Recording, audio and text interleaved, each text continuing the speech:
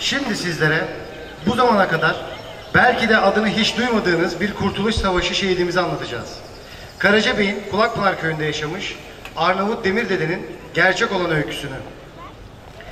1800'lü yılların sonuna doğru Balkanlarda Türklere karşı başlatılan yıldırma politikaları giderek dayanılmaz bir hal almıştır. Her türlü hakarete maruz bırakarak Türkleri göçe zorlayan Balkan ülkeleri türlü baskılar, tutuklamalar ve meşhur cinayetlerle hayatı adeta zindan ediyordu. Çaresizce Anadolu'ya sığınmak için yollara düşen binlercesi aylar süren hatta zorlu hatta ölümcül bir yolculuğun sonunda soluğu Türk yurdu Anadolu'da almıştır. İşte Kahraman Demir Dede de o binlerce öz evlattan biriydi.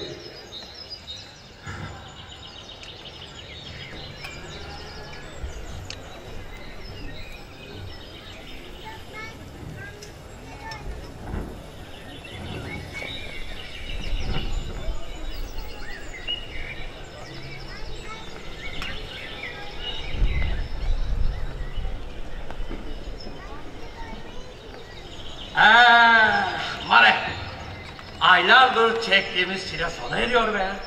Türkiye gene Anadolu'dan başka yer yok. Allah bu toprakları muhafaza eylesin. Sığınacak başka yerimiz yoktur beyler. Doğru söylersin Demir ağa. Hakkımız hayırlı olsun inşallah. Geldiğimizde de sevinemedik mi Demir ağa? Onlarca kadın, çoluk, çocuk yollarda vefat etti.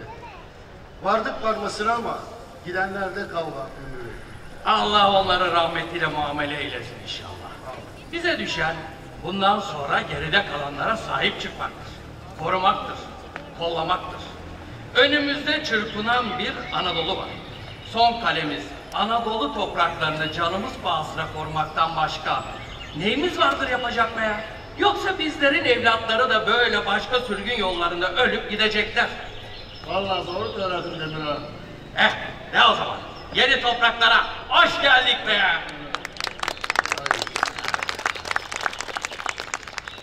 Demir Dede birkaç arkadaşıyla Karacabey'e ulaştıktan sonra Kulakpınar mahallesine yerleşir. Kim bilir, belki doğası, belki insanı, belki de kaderi onu buraya çekmiştir. Yıllarca maruz kaldıkları eziyetten, zulümden sonra sığınmışlardır bu küçük köye. İlk zamanlar her şey yolundadır. Köy halkı kucak açmıştır gurbetten gelen hemşerilerine. Ancak gel gör ki 1900'lerin kara gölgesi olan savaşlar Anadolu'yu da sarsmaya başlamış. Bitmek bilmeyen savunma cepheleri yüzünden evlerde erkek kalmaz. Çocuklar, dul kadınlar, yaşlılar bir başınadır köylerde. O dönem cephelere ağırlık veren ordumuz ise içerideki şehir ve kasabalarda asayişe yoğunluk verememiş ve merkezden uzak kesimler eşkıyaların, zorbaların kaderine terk edilmişti. Buna rağmen halk hep bir umutla geri dönülmez hale gelen cephelere evlatlarını bir bir göndermeye devam eder. Güzel yavrum. Baban gitti dönmedi. Abin gitti dönmedi. Sen de genç yaşta cepheye gidiyorsun. Allah seni bana kavuştursun inşallah. Merak etme ana. O gavura babamın, abimin, köyümün intikamını sormadan gelmeyeceğim.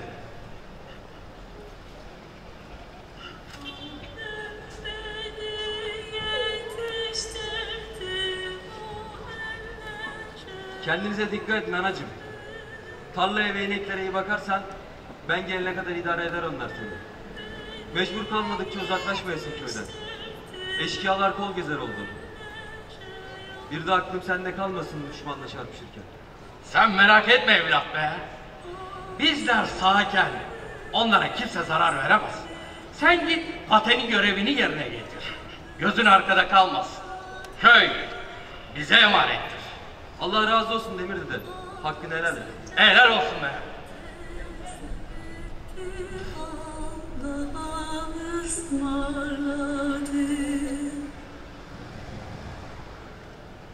Yastığımız mezar taşı, yorganımız kan olsun. Yastığımız mezar taşı, yorganımız kan olsun. Biz bu yoldan döneriz. olsun. Biz yoldan dönersek namus bize var olsun.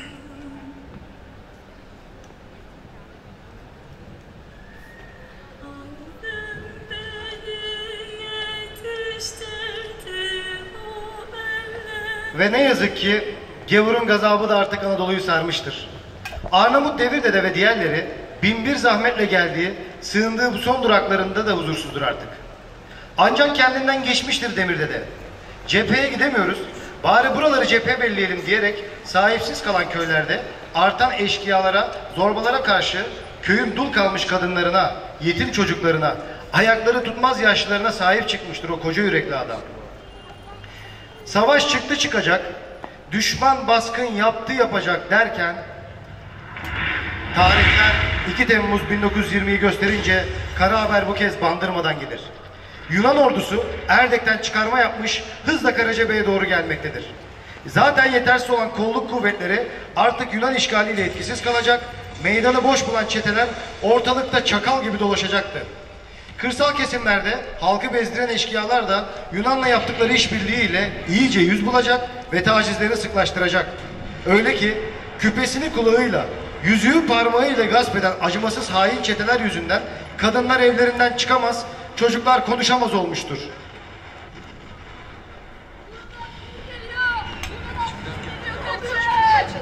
Kaçmayın, kaçmayın! Kimse kaçmasın, çabuk gelin buraya! Kaçmayın! Bu topraklar artık bizimdir! Geç, geç çabuk! Herkes köy meydanı toplasın, geç! Geç, geç çabuk, çabuk, geç, geç! Bekleme yapmayın, çabuk geç, geç, geç, geç! Geç! Geçiyor! Dikkat! Komutan geliyor!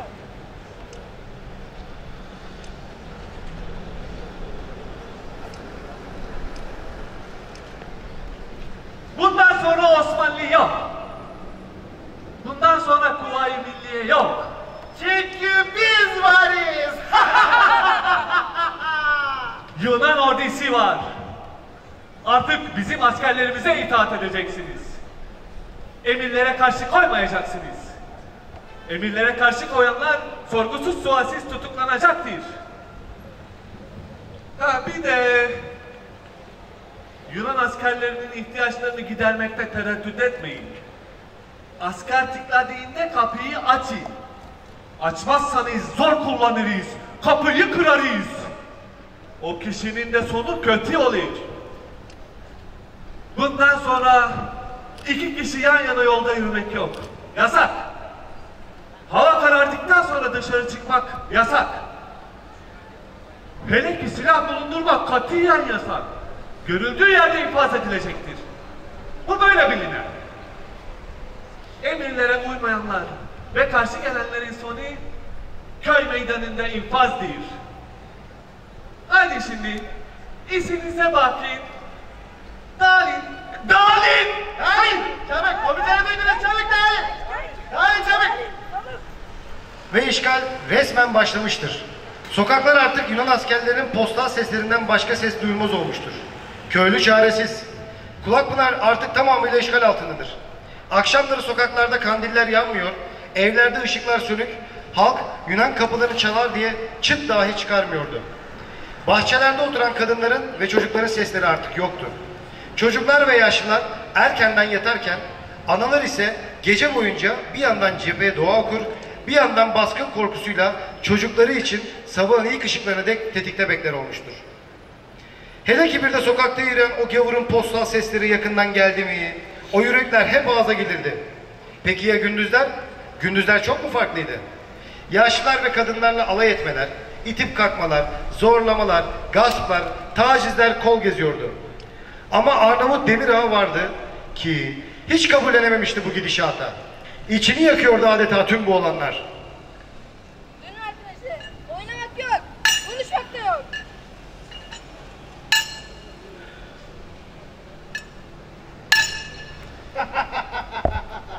Sen burada ne yapıyorsun pis ihtiyar?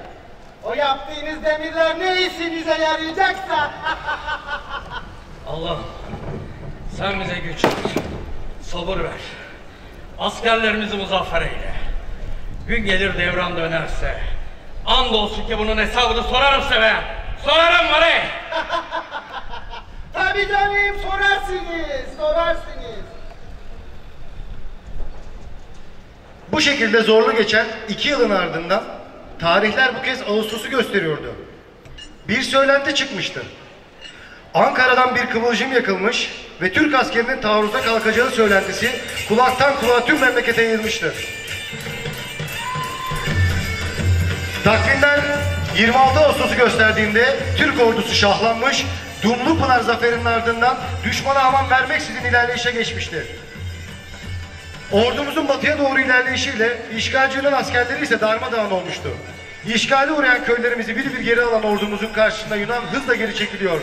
Mustafa Kemal Atatürk komutasındaki Mehmetçiklerimiz ise geri aldığı köylerde sevinçle karşılanıyor ama fazla da vakit kaybetmeden yine düşmanın peşine düşüyordu.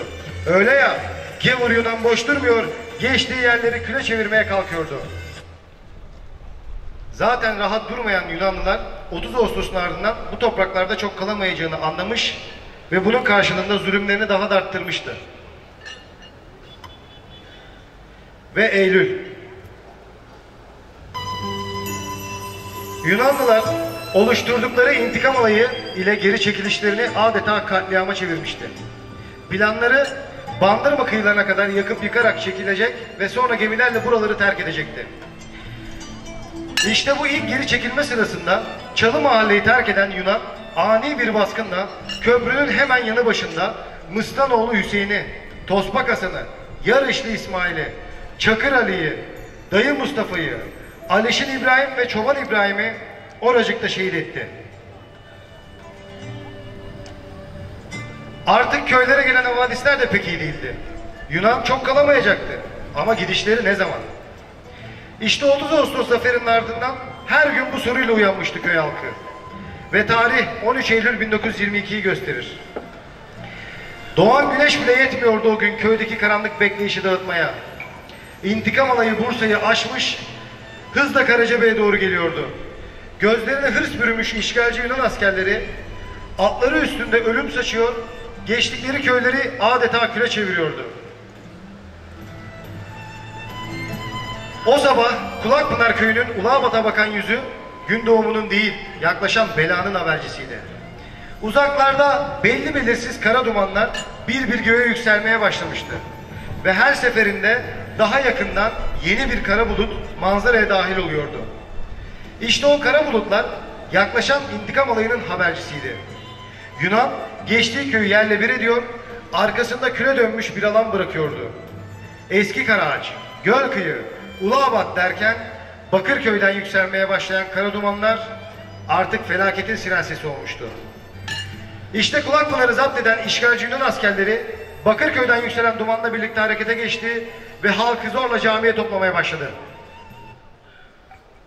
Asker! Haydi vakit tamam. İntikam tugayı geliyor. Çabuk toplayın şunları meydana. Haydi çabuk olun, çabuk olun. Hadi geçin meydana, çabuk. Askerim bekleme, çabuk. Geç. Sen de çabuk, geç. Geç yok. Komutan geliyor. Dikkat!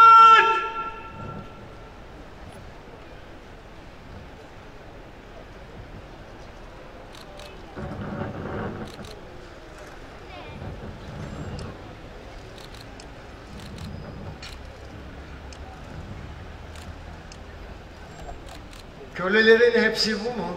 Evet komutanım. Güzel. Bakma öyle. Ya bu ne? Çıkarın şunları lan. Çıkarın şunları. Bu ne? Şaka maka. Köyün kızları da güzelmiş ha.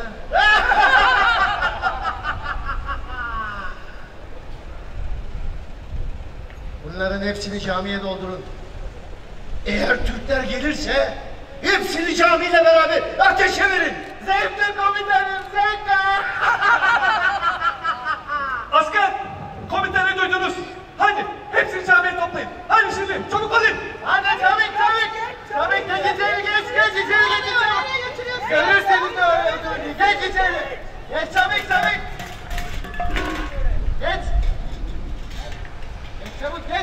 Yunan neden herkesi camiye topluyordu ki? Yunan ne bizi ne camiyi sevmez. Bu telaş niye? Bildirim olacaktı acaba? Halk başına gelecekleri bir türlü kestiremiyordu. Ta ki caminin kapısına gelenleri tekme tokat içeri sokan Yunan askerini görünceye dek. Bu aslında çok netti. Gitmeden önce tüm köylüyü camiyle birlikte diri diri yakmak istiyorlardı. Kaçma, gel buraya, gel, kaçma. Bırakın beni! Bırakın! Yardım edin! Bırakasın çocuğum bana! Gücün ona mı yetiyor senin ha?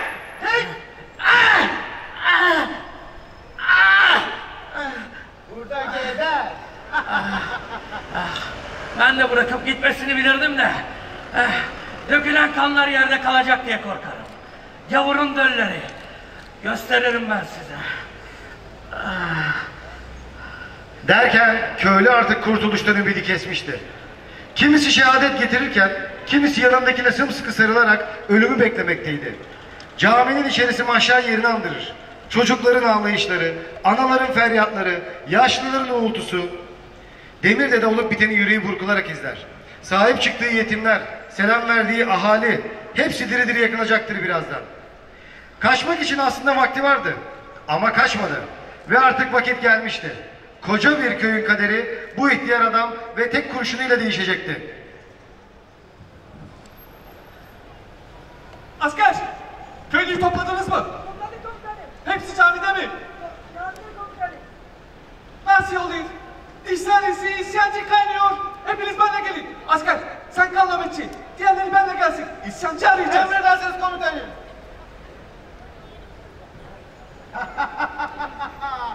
Kaldık bas basa. Kimse kaçmaya çalışmasın. Affım olmaz. Kahpenin dölleri. Bu vatanı çocuklardan, yaşlılardan, kadınlardan alacağınızı mı zannettiniz he? Ben şimdi gösteririm size. Ya Allah!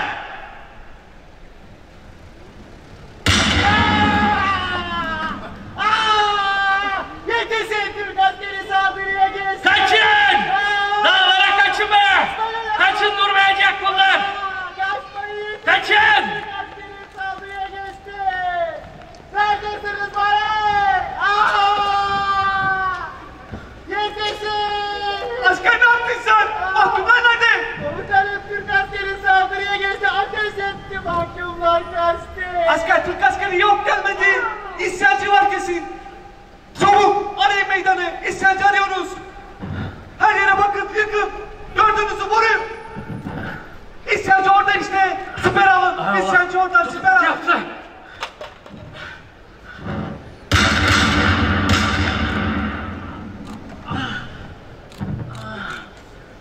Çabuk bakın her tarafa. İsyancılara bakın.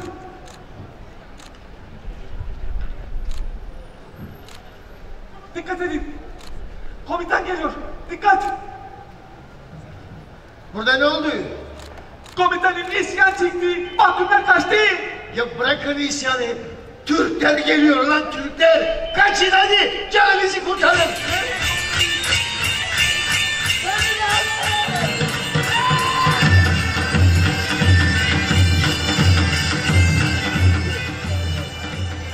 Ve işte bir köyün kaderi çok uzaklardan gelip ana vatanına sığınan Arnavut Demir sayesinde değişir.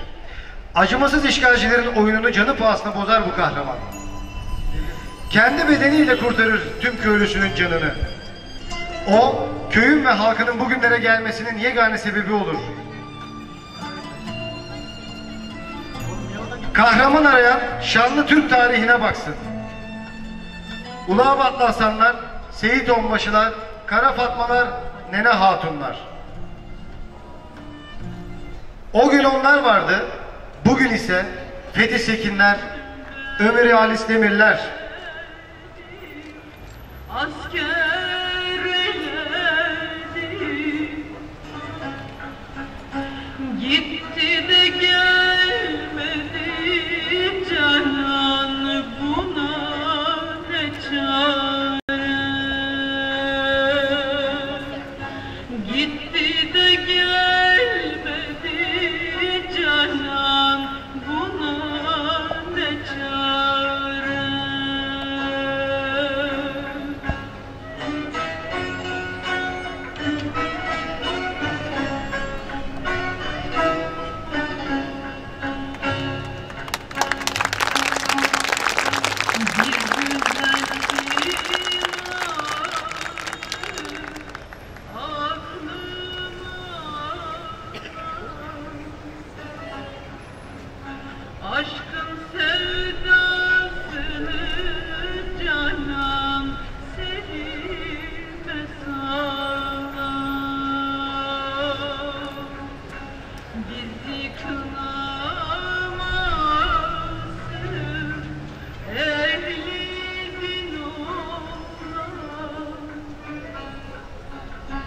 yandı ciğerim canan, buna ne çare?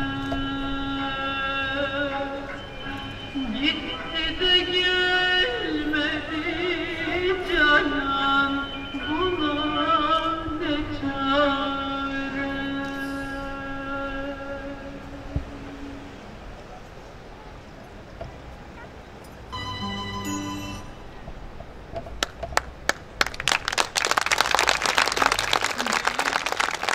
Yıllarca bu hikayesiyle unutulmaya yüz tutmuş Arnavut Demir Dede'mize belediyemizce yaptığımız kültür envanter çalışması sayesinde ulaştık.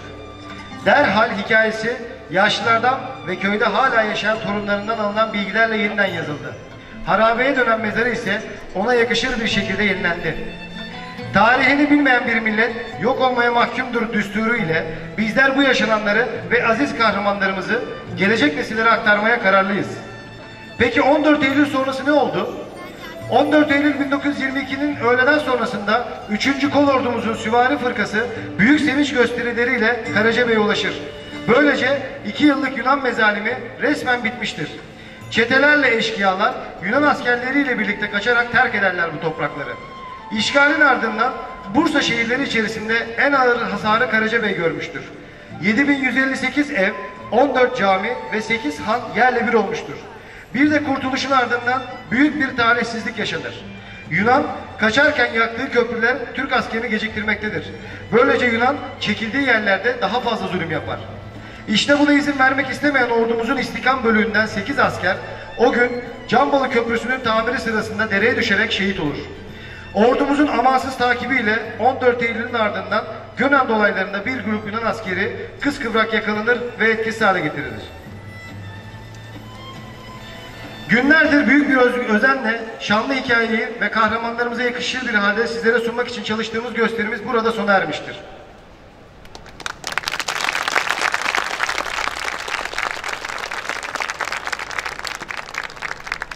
Efendim, senaryosu bendeniz Alper Tüydeş'in yazdığı oyunumuzun yönetmenliğini sevgili Cahit Kaşıkçılar ve Güray Kırlı birlikte üstlenmiştir.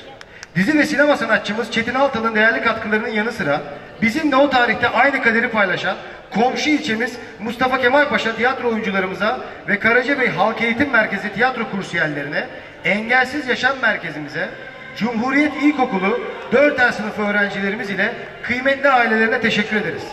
Özveriyle çalışmalarımıza katılarak oyunumuza değer katan miniklerimize de minnettarız.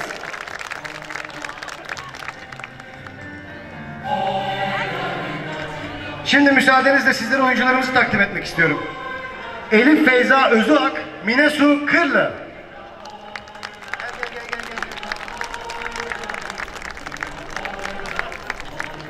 Koray Alagöz, Ataberk Adak.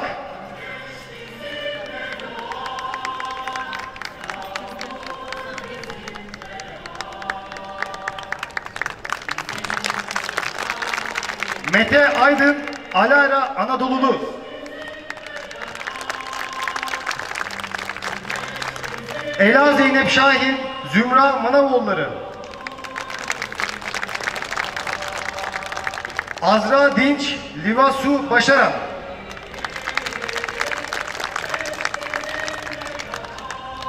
Gülün Gürel, Efe Tüydeş.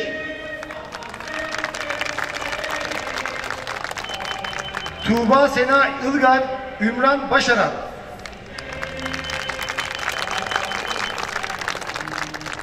Nilüfer Kırlı, Mine Eraslan, Burcu Güral.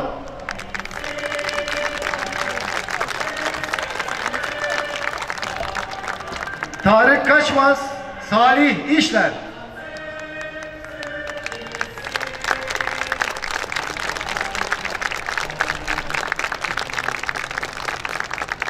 Mehmet Selçuk, Ali Bıçkıcı.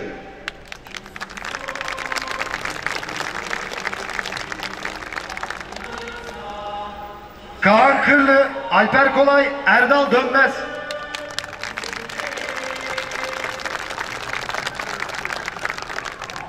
Fatih Özüak.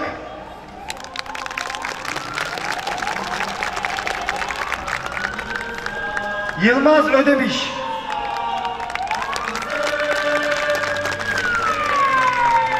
ve Çetin Altındal.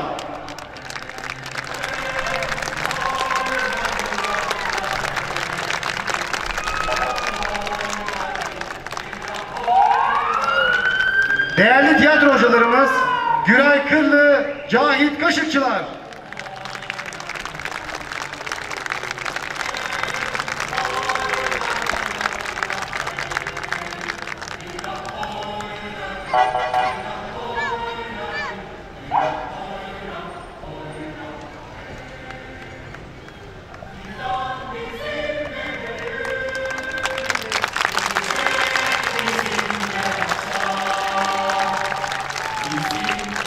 Şu anda alanda bizimle beraber Arnavut Demir Dede'mizin 3. kuşak torunu Selahattin Karaman.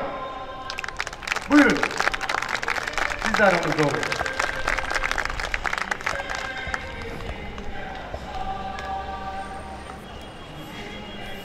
Hep beraber bir daha selamlayalım. Bugün hala Fahri, Celalettin, Selahattin ve Sabri Karaman Kulakpınar Köyünde yaşamaktadır. Demir Dedemizin torunları. Alkışlarınız efendim.